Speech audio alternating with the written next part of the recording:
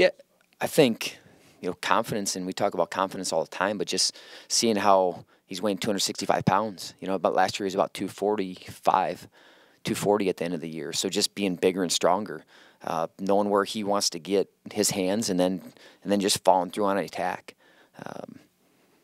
The skill and abilities there, the athletic ability. I mean, the guy's got incredible feet. I don't know. I mean, if you've ever, he was a running back, and I remember watching the first time when he was running the ball. I'm like, is that the same guy? Because man, he's got incredible feet. But with so much is just confidence, and I think it's actually getting injured. I think actually simplified things for him. You see that brace on, but he hits a high crotch to that side, so he's able to keep that foot up better. So it's actually helped him. And he's hand fighting harder, and just, man, when you start feeling that, and you start feeling that little bit of, hey man, I'm a little bit stronger than this guy, but you just seeing him turn around a match that hasn't happened a whole lot, and then seeing him go into overtime and then hit an attack like that hasn't happened a whole lot in his career. So those, to me, those are signs. You look for signs. You look for signs of growth or improvement, or hey, this guy's breaking through. And there's been a bunch of them, and that was a big one for him to be able to do it on that stage against a guy that he's battled with back and forth. That should send his confidence through the roof. But excited to see him in the Big 12s and Nationals. Your guys' schedule to kind of get ready for the Big 12s this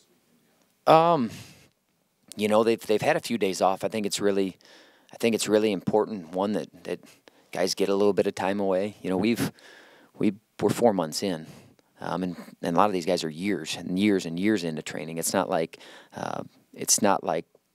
they're going to lose anything.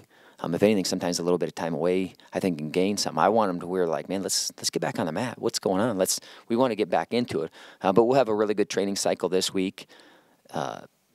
Have a weekend, have a couple days off, and then the week of, we'll leave on Thursday, get down there Thursday evening, work out in the arena on Friday, and then Saturday, Sunday's the competition. But guys are close to where they need to be. So much is just this thing right now, and being able to focus in and feeling good. So really getting these guys feeling good, and knowing where they're at. And there's some execution. There's some things, some for certain opponents. You start to be able to know a little bit. We don't try to dwell on that, but just having awareness and being prepared, I think that always helps guys. And then making the plan, whatever it's going to be, incredibly simple, and then go out and executing it. But our guys have competed well. We've competed well in tournaments. We really have. That was probably one of the better dual meets we've had as a competition, just from 1 through 10.